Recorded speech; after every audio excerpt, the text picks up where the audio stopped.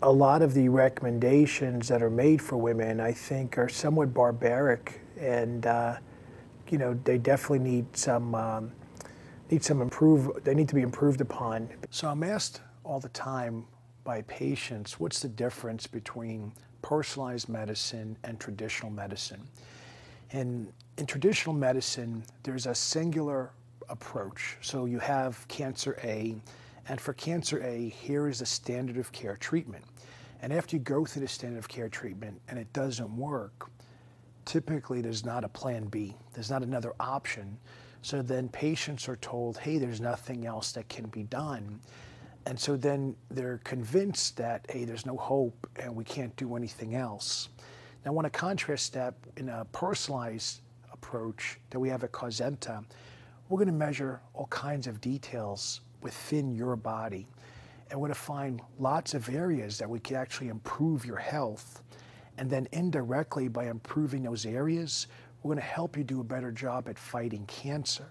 So whereas someone else would say, hey, there's nothing that could be done, we're going to say, hey, there's lots of opportunity here to improve your health and make sure that you have a better quality of life so that you're able to function and live life under your own terms and not just waste away in a bed in hospice somewhere and watch everything go by you as time passes on.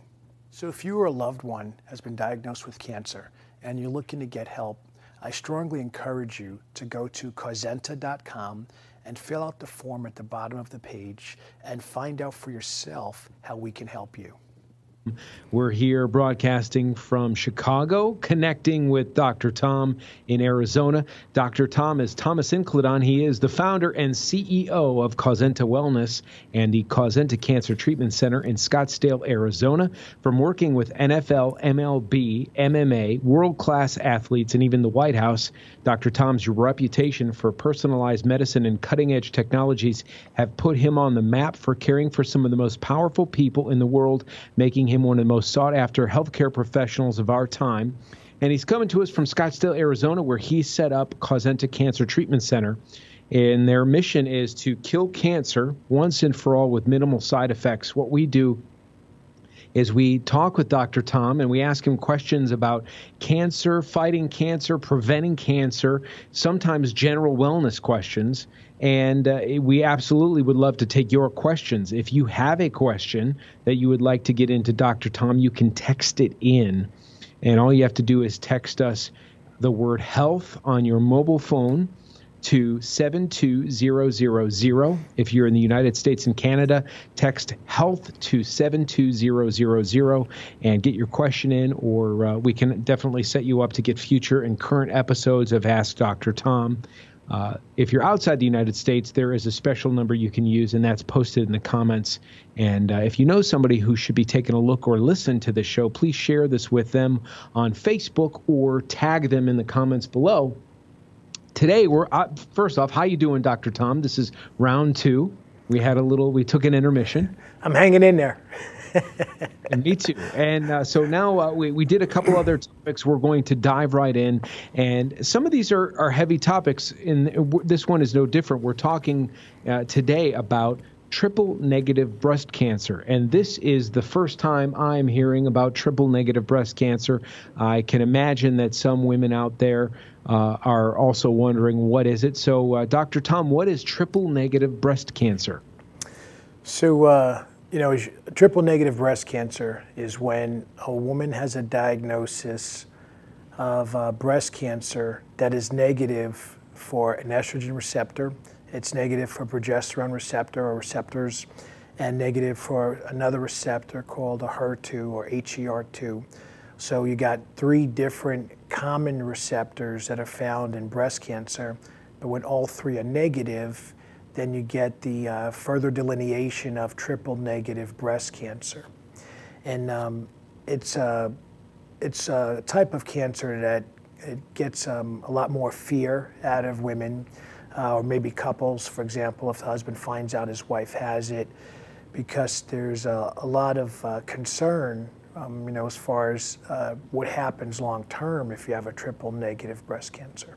This is Ask Dr. Tom, and you can grab episodes of Ask Dr. Tom at AskDrTom.com. We're talking with Dr. Thomas Incledon, and the topic today is triple-negative breast cancer. How common is this? I mean, we hear, unfortunately, today about breast cancer in general, and it seems to be the general breast cancer seems to be more common than ever. But how common is triple-negative breast cancer?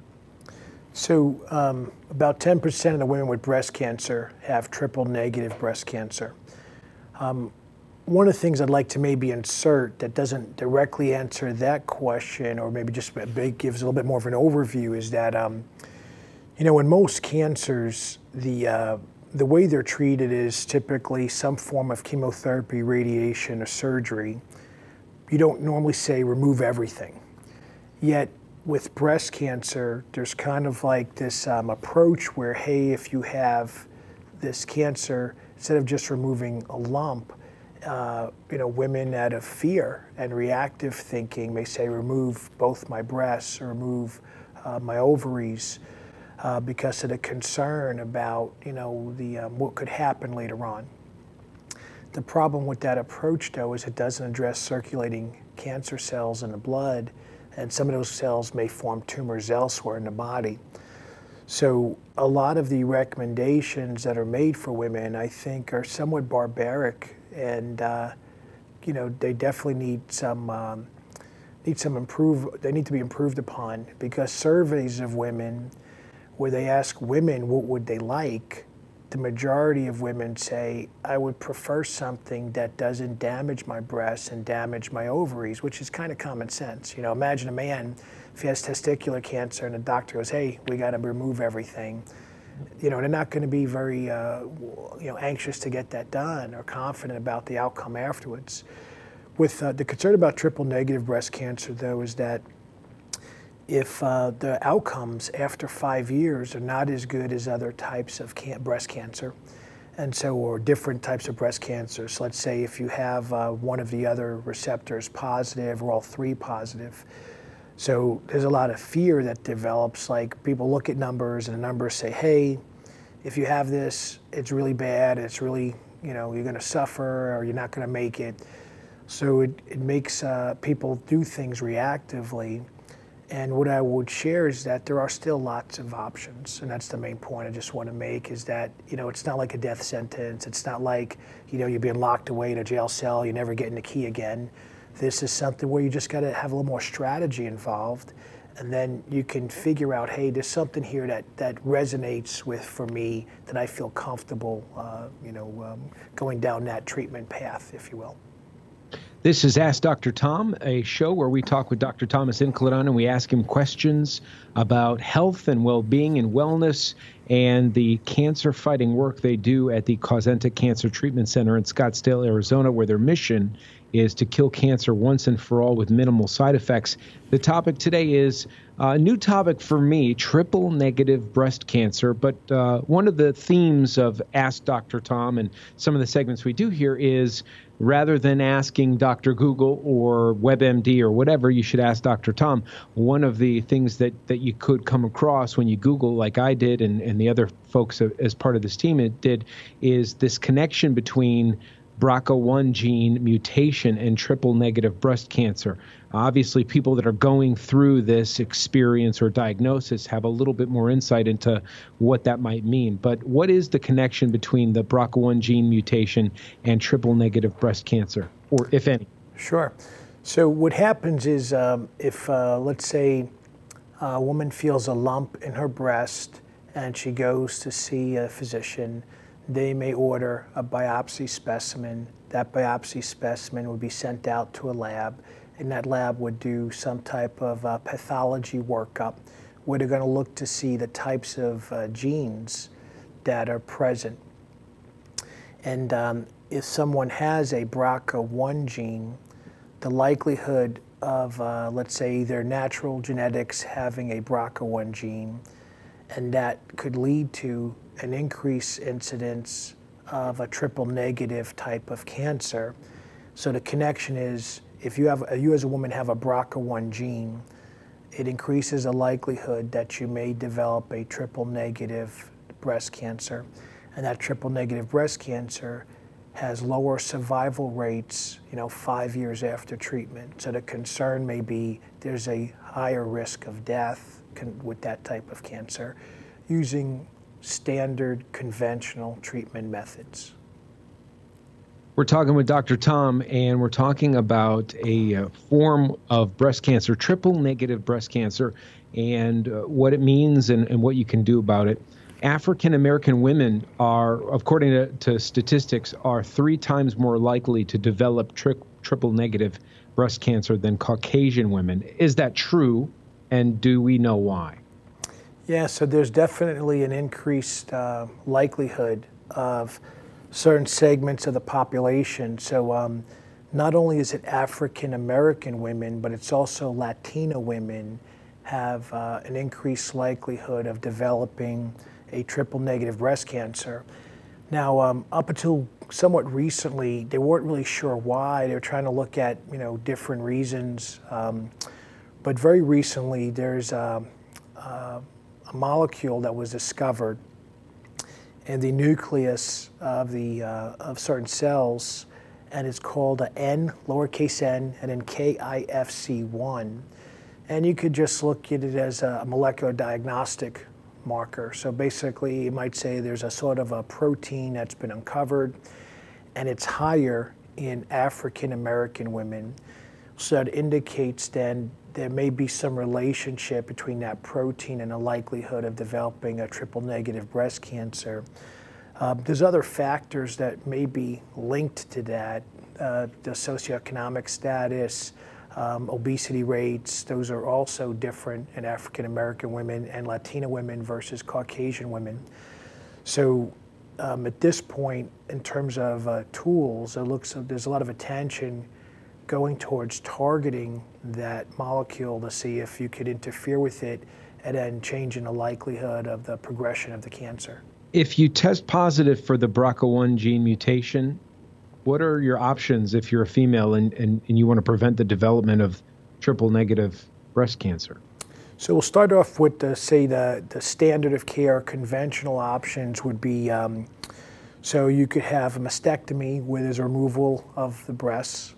You could have oophorectomy, which is there's a removal of the ovaries. So those would be surgical options that are available to women.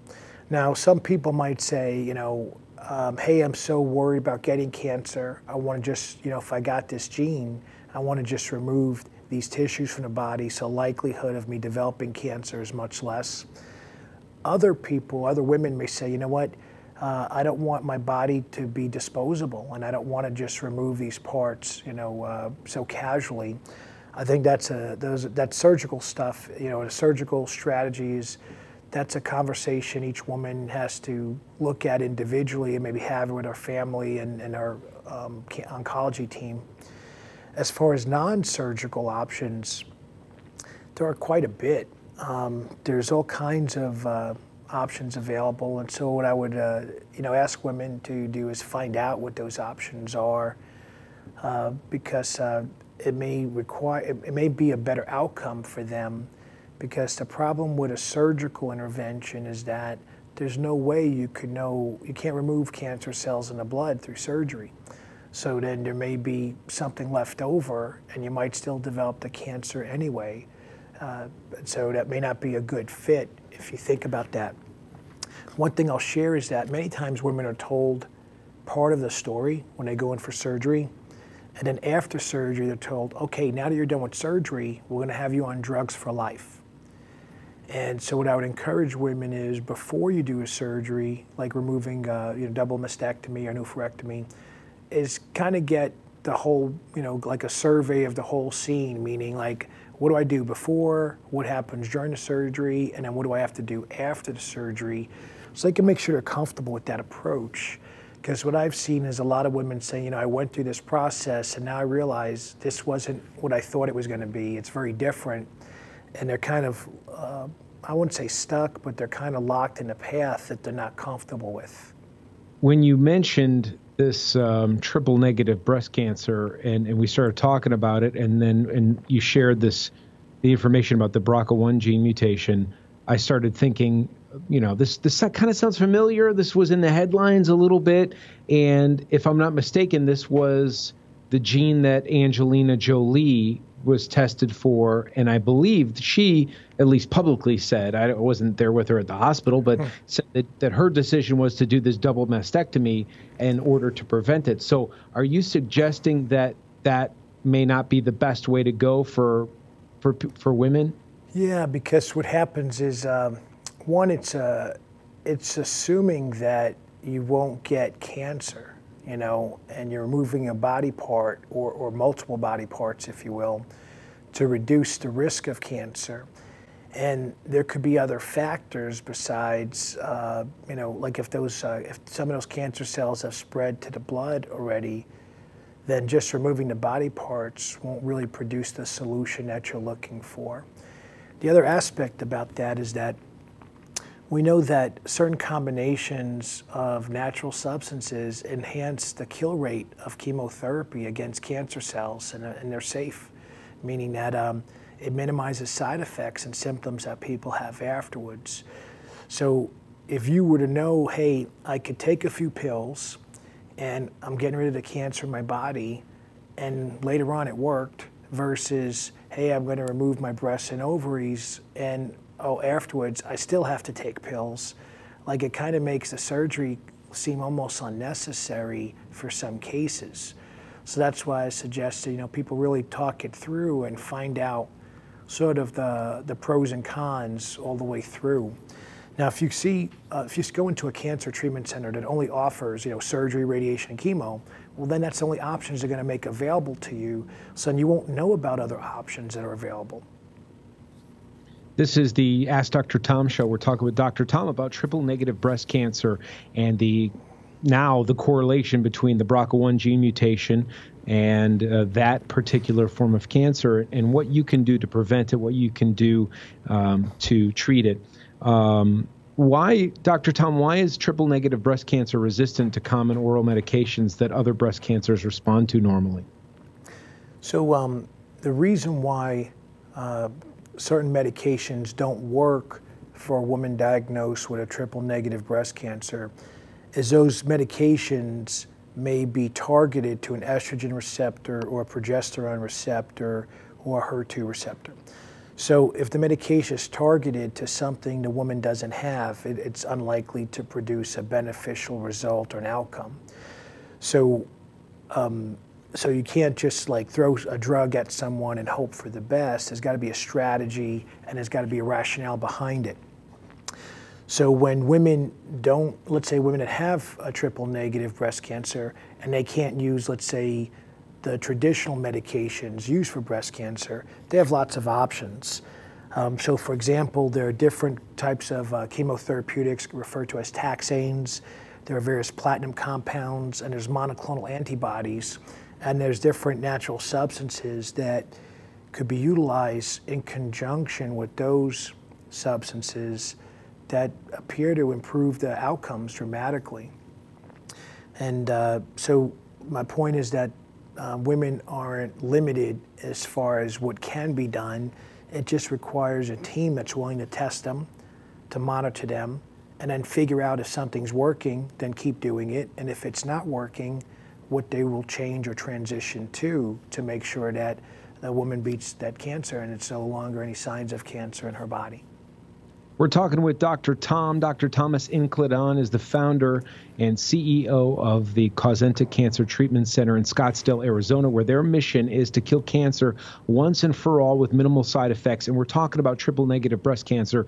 A lot of people may be most familiar with it because in the news, Angelina Jolie was found that she had this BRCA1 gene mutation, and as a preemptive measure, she got a double mastectomy. As we're talking with Dr. Tom, and we're learning more and more about what you could and couldn't do, or should or shouldn't do, or might want to consider, we're learning about that gene mutation and what you can choose to do as other options.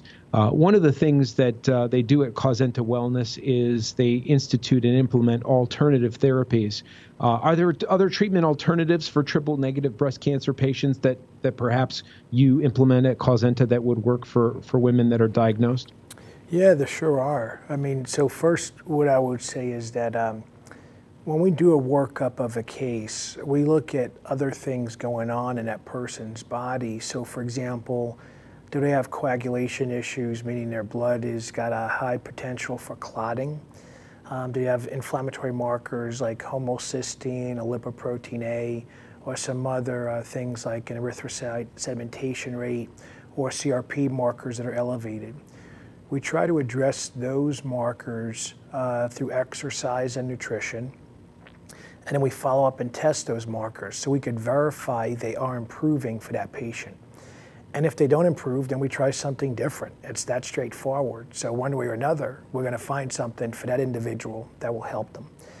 Now, in terms of cancer fighting, part of that, it depends on the uniqueness of that situation for that individual. But as an example, we could look at tools. For example, if a woman has trouble managing her glucose levels, and they're running high, and exercise alone and diet changes are controlling that glucose, then we can look at tools like metformin. If someone wants, let's say, an inexpensive drug option.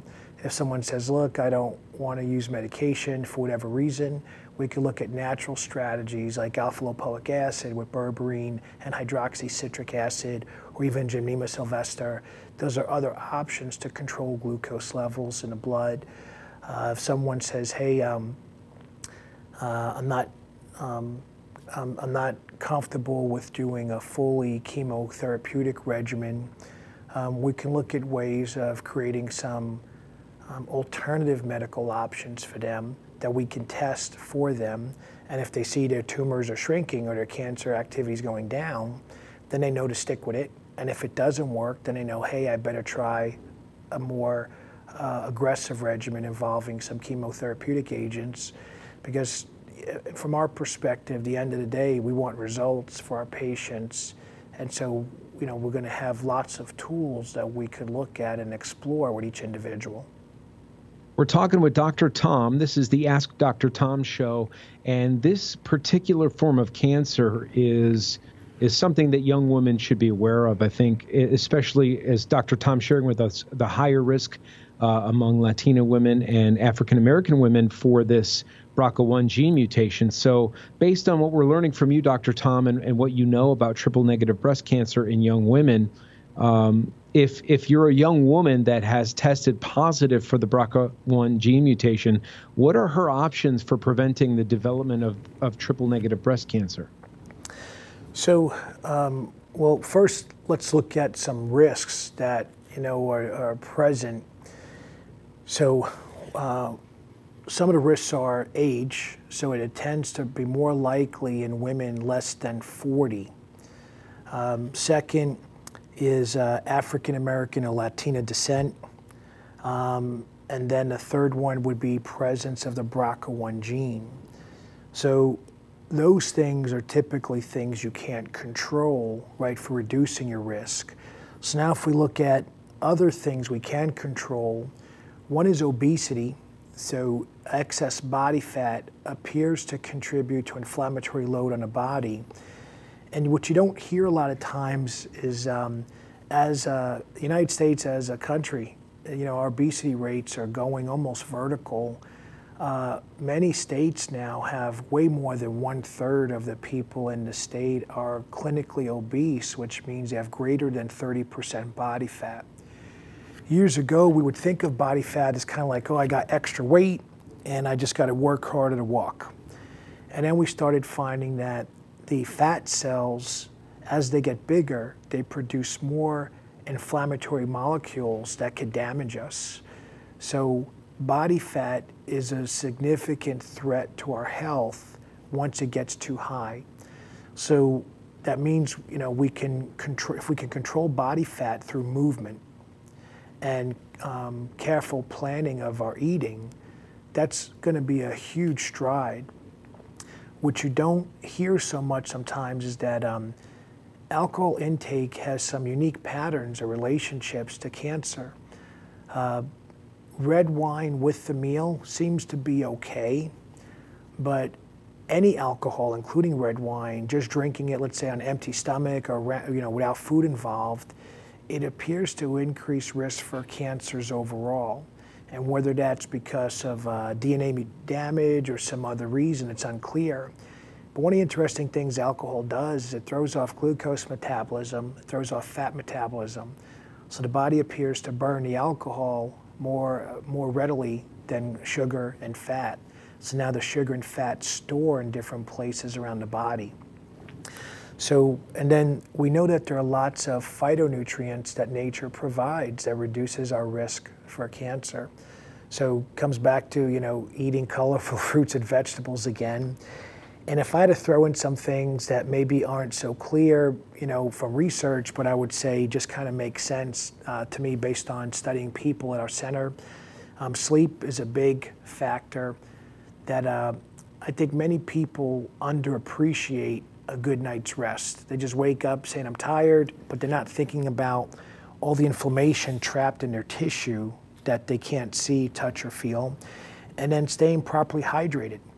We know that there appears to be more inflammation for people that are dehydrated. So you got, as a quick, short checklist, sleep right, or get enough sleep so you wake up feeling ready to tackle the world, eating enough fruits and vegetables so that you're making sure you feel real good, making sure you're moving every day, at least 30 minutes or longer, and then making sure you're doing things to control alcohol intake and minimize body fat gain. So, the way I look at body fat is if you're getting fatter, just move more.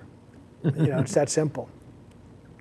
That's a good way to think of it. One of the things that Dr. Tom often mentions in virtually every conversation about every cancer, not just the ones that are seem to be focused on young women and high risk categories, it seem to be young women for this particular cancer and this gene are younger women with Latina descent or African American descent. But no matter what, Dr. Tom mentions that we should be eating a wide variety of colorful fruits and vegetables and nutrient-dense food, etc.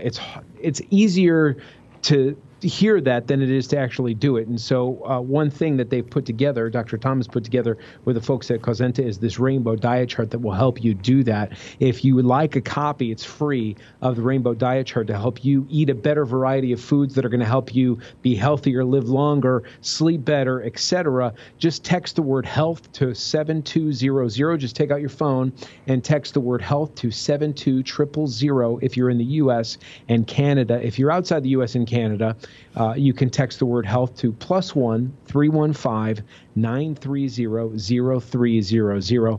We're talking with Dr. Tom, and the topic today on Ask Dr. Tom is triple negative breast cancer. We understand that there's a high risk among younger women. Dr. Tom, what symptoms should young ladies be looking for and be aware of to help with early diagnosis of triple negative breast cancer? Sure. So a lump or mass in the breast would be 1. Breast pain or tenderness would be 2. And 3 would be a nipple that turns inward or has some discharge. And the American Cancer Society and other groups have different brochures and online resources that you could download, for example, for women to learn or understand how to do their own self, like breast tests or examinations, if you will, so that way they could see something when it's smaller and then make sure that they get an appropriate mammogram or some other type of test from a competent, therapist or some sort of radiologist. Now, sometimes women would say, well, I don't want a mammogram, so then you do have thermograms, you have thermography machines that could also look at stuff as well in the breasts. But regardless of their personal choice, the main thing is that they're doing something to proactively assess what's going on with their breasts, so that way if something shows up, they could take action quickly, because treating something at stage 1, regardless if it's triple negative breast cancer or some other type of breast cancer, treating at stage 1 is almost a sure thing. You can treat it, and it's a memory in your life. You're not dealing with it. But if you wait too long and now it's stage 3 or 4, the likelihood of treating it successfully goes down dramatically. This is Ask Dr. Tom with Dr. Thomas Incledon, and the topic today is triple-negative breast cancer. We've pretty much covered it all, especially this knowledge of the BRCA1 gene mutation that got a lot of publicity because of the Angelina Jolie decision, but probably doesn't get talked about quite as much as it should have. Before we move on to another topic, is there anything else that you'd like to add about triple-negative breast cancer in general for those who might be listening or sharing this with family? Sure. One of the things that I've seen happen is that women will come in and say, hey, I have this type of breast cancer, and they will have in their mind, certain fears or treatment decisions already made up. And when I ask them how did this come about, it's always based on something outside their body. So they read something and now they want to do it or not do it for themselves. And the one area of caution I would say is, if we were going to say what's the goal here, the goal is to kill cancer and make sure there's no more cancer cells in your body. That's the goal. And most patients say, oh yeah, I absolutely agree. I don't have anyone saying, hey, I got a different goal that has cancer. So now you say, if that's your goal, well then don't we want to base our strategy off your body and what's going on inside of you? And most people would say yes to that. I haven't anyone say no. Well, then when I ask them, well, how did you come up with your strategy when no one knows anything about your body yet? So the main point I would share of that kind of short story is that find out who you are on the inside and then use that information to plan your strategy. Don't read something on the internet about what someone else did, whether it worked or didn't work, because there could be various reasons why a regimen may be better for you than it was for someone else, or it might be worse for you than someone else. So I had a case recently where a woman had a cancer that was triple negative and was afraid of doing certain things because she had heard so much about how bad chemo is, and she was worried about all these side effects. And I said, okay, show me one person that you have scans on before and after that did some other strategy. Doesn't matter what that strategy is, show me one. And she's like, I can't find anyone. Everyone that says I beat my cancer naturally, when she contacted people on the internet that had websites up and said, show me, can I see your scans for when you had cancer and now there's no cancer?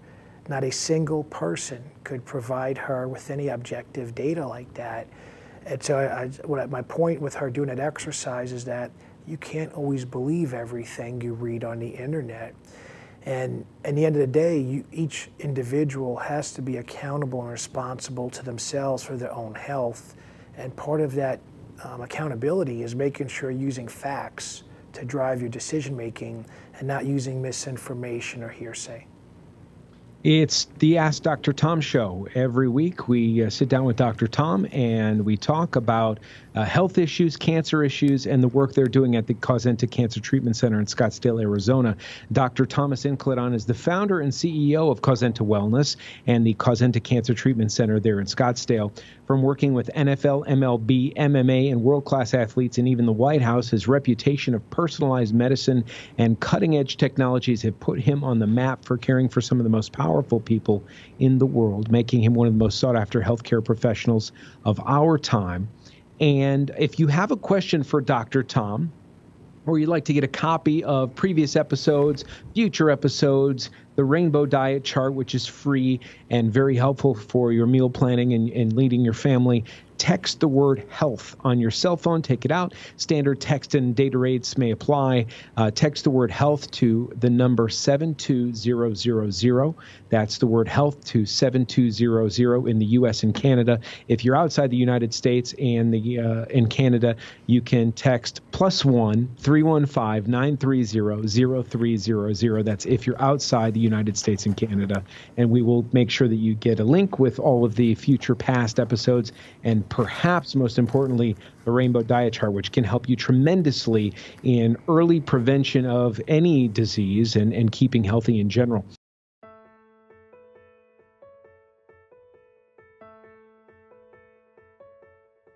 My name is Margaret Bennett. I was diagnosed with breast cancer 4 weeks ago. I just can't let anything happen to me. I have to fix myself. I have to fix myself because I have too many people to, be around for it. We met Dr. Thomas and Dr. Anderson, and I'm gonna say within 5 minutes, all our fears were gone. My husband even says sometimes now, I'll see him walk past the office or see one of them walk past one of the rooms and he'll say, there's our hero. Every day I say to them, I love everything they're doing. I feel so great. They ask me, how is your pain level? And I'm like, I don't have any pain. And so I feel great, I feel wonderful. I don't even have to say to them, what are we gonna do about this? Because they already have a plan in place. They'll just keep thinking about the more they can do. What more can we do? That's all they think. It's really a great place. So if you or a loved one has been diagnosed with cancer and you're looking to get help, I strongly encourage you to go to Causenta.com and fill out the form at the bottom of the page and find out for yourself how we can help you.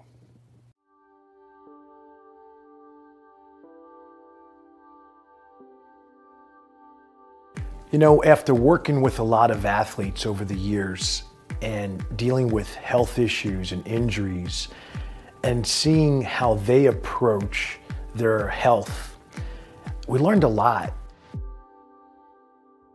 Does it make sense that everyone is saying the same thing?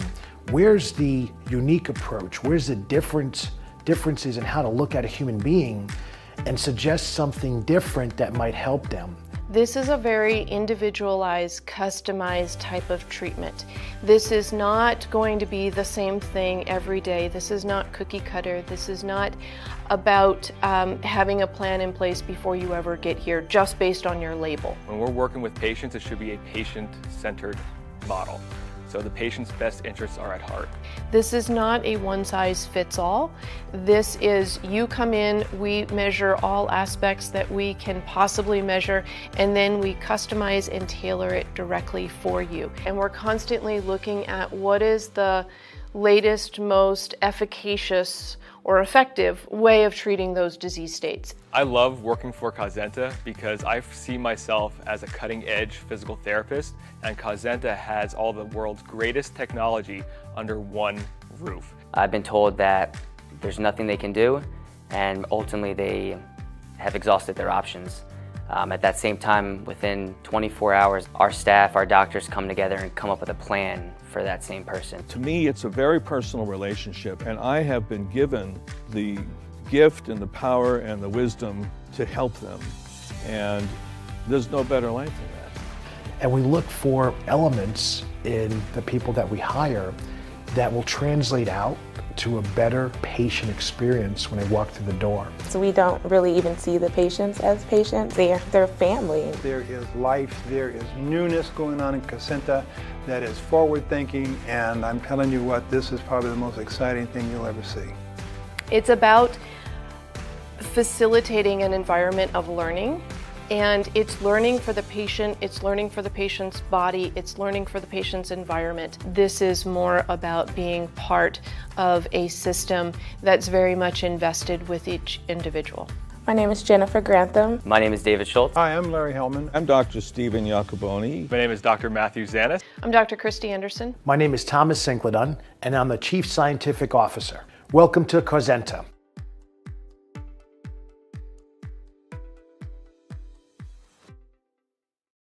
So if you or a loved one has been diagnosed with cancer and you're looking to get help, I strongly encourage you to go to Causenta.com and fill out the form at the bottom of the page and find out for yourself how we can help you.